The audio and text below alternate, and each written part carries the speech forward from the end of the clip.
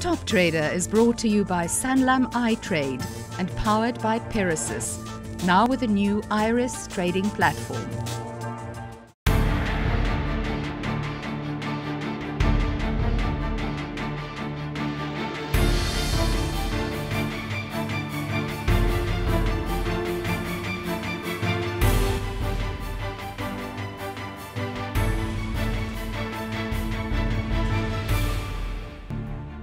Join the conversation on Twitter. Our Twitter handle @TopTraderTV, and please use the hashtag #TopTrader2012. You can also visit www.toptradertv.co. While the top two positions seem to be set, Promise has shown his skill and is back in the third spot. Welcome to episode 7 of Top Trader. Now it's early morning here at CNBC Africa, and we're in the canteen with, as you can see, contestants right behind me. Now today's focus is going to be on commodities. Good morning, guys. Welcome. We went through a long cycle where commodities shares outperformed the market. The top 40 index outperformed the all share index because it's heavily weighted in the commodity shares, and suddenly it turned the other way in the last 12 to 18 months. Commodities viciously underperformed industrial and financial shares. Let's look at a few indicators, and this is the relative valuation of the laggards versus the FTSE World Index. So laggards are those shares that have been underperforming for 12 months. For your general portfolio, this is not just commodities, this is all shares. I think we might be close to a time where you have to look at some of those laggards, and commodity shares are definitely have been lagging quite substantially. So it might be turnaround time there. If you have a market running up, your high beta shares will outperform on the upside, but they will also heavily underperform on the downside. Commodity prices, this is the real commodity price index, so it's adjusted for inflation. And when we look at it at Sanlam Private Investments, we usually look at real prices, and we do a median and a standard deviation. You can see last year we were actually a little bit on the expensive side. It's now come back into fair value territory. So commodity prices are definitely not cheap. The share valuations, I think, are cheap, but the commodity prices are not cheap, but they are at least in fair value territory. So not worrying at this stage. Okay, let's go to gold. What we did see, ETF demand has been quite growing, and we see a big slip in the second quarter of 2012. So that has come down. I would suspect it has increased a little bit in the next quarter, in the third quarter. So that has some bearing on the gold price. The other thing is I think that's important. Obviously, your investment demand, which includes your ETFs and golden coins and stuff, quite volatile. Also have been declining, and then the central bank buying, quite strong buying in the second quarter. So they picked up most of the slack of the ETFs, but not all of it. But they have been buying quite substantially. The Top Trader Viewers competition is heating up on the Sanlam iTrade Facebook page. Predict the final 3 Top Trader contestants and stand a chance to win a 10,000 Rand trading course from Share Direct. Visit the Sanlam iTrade Facebook page and enter via their promos app. Competition closes on Friday the 26th of October at 9 a.m. It's time for our traders to report back to mentors Narina Visser and Ashraf Mohammed. So how did they fare with the new rules? How's the last couple of weeks been for you? How did you experience those? You know, I don't know. Like I said in my updates, I know I've been trying to keep my trades as realistic as possible. So I mean, the change, it didn't affect me too much. I was still able to trade with Caesar. I mean, I'm just not able to trade it as quickly as I normally can. Early on in the competition, I told myself, because I had expected that cost would be introduced. So like I was saying, I was trying to keep my trades as realistic as possible. So I wouldn't go into a trade where I knew I wouldn't get 2% off of that. So my minimum was always like, if I can pick up a 4% or pick up a 5%, that's what I was going to do. Because I mean, actually, you have to, before you even make any money, you need to make a certain amount, you know, so you can move in and out. All in all, I think you handled the changes quite well, and you know, I certainly must compliment you on having already had the right frame of mind, I think, from the word go to actually do it in that way. My advice to you is, if you want to create the right watch list, and it's something that an exercise I did with a quants team 12 years ago, is that of the top 40, if you just bought 18 stocks back then, you could almost replicate the market. You'd have an error rate of around 3.5%. Wow. In terms of performance relative to index. You've got to follow the process that you have right now. Otherwise, you know, you're going to start becoming a bit of a psychopath. Because I was actually thinking about it. I won't lie, because I mean, I'd been very irritable, and it wasn't even trader related or school related. You know, that Caesar Day mistake that I told you guys about, that was just, I was so angry at myself. I'm like, wow, but when the last time I'd made a mistake like that was way early on. It's been tough, you know. I know that I've had to go all out, because last time I was in the bottom 3.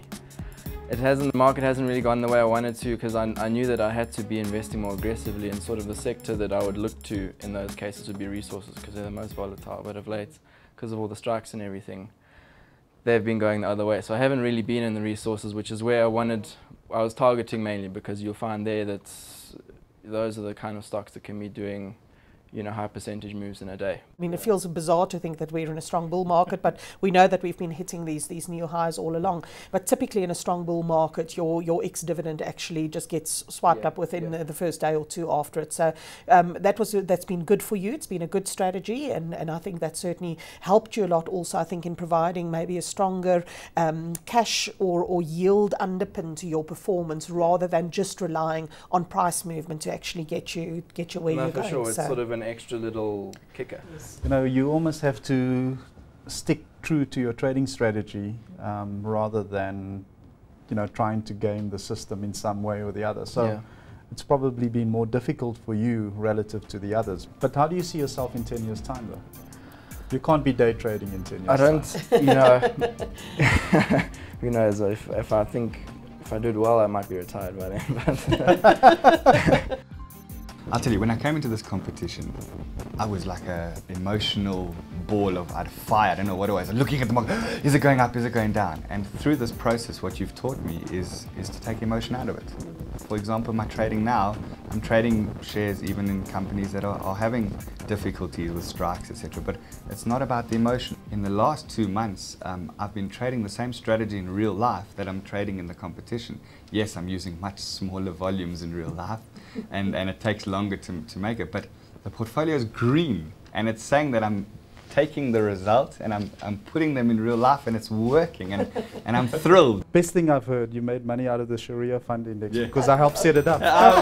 Fantastic. I'm not too stressed about Vasti as I am about this. You can get through political risk and get through economics, but trying to navigate through the market is slightly more challenging. I've got aspirations of becoming a hedge fund manager in the next couple of years, so my focus has always been you know, that 100K that was given to us. You know, my perception was that, you know, you guys are the clients and CNBC is the client, and I need to try and maximize returns, but not also taking unprecedented risk.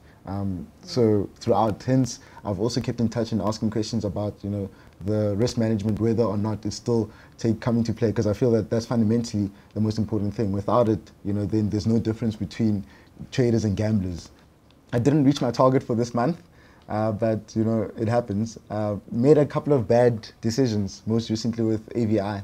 I was in on it. I was holding it for a couple of days. You know, initially popped, and then it started having it was on a sideways trend, and for about 2 days or so. You really sold it on the back of the fact that you were coming to sit with us today.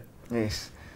But I mean, that wasn't the right decision. I mean, you buy stocks when they're cheap, and you sell them when they're expensive. And those are the simple rules of trading. That's how you will make money. What you're basically doing is what we often refer to in the market as window dressing. When there's a special event, whether it's a quarter end or whether it's a client meeting, whatever, you suddenly trade to make things look good. And that's one of the surest ways over the long term to destroy value. The most important thing is you've got to actually understand your psychology and how psychology affects markets. It's 70% of price actions. The other 30% is fundamentals in my views.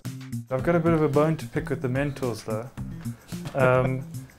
The giving me hope, having seen what the guys are making on TV, I think that was almost irresponsible. I mean, on what planet? So why are you picking the bone with the mentors? Do you think that attack is the best form of defense? No, I just think, you know, you could have just said, you know, Stephen, it's nice to have you on TV, but really you're not going to win this competition. Well, there are two ways of looking at it. One is your way. The other way is to say, you know, you've watched TV, you've seen what Saul's made, you've seen what Jared's done, and that could have revved you up.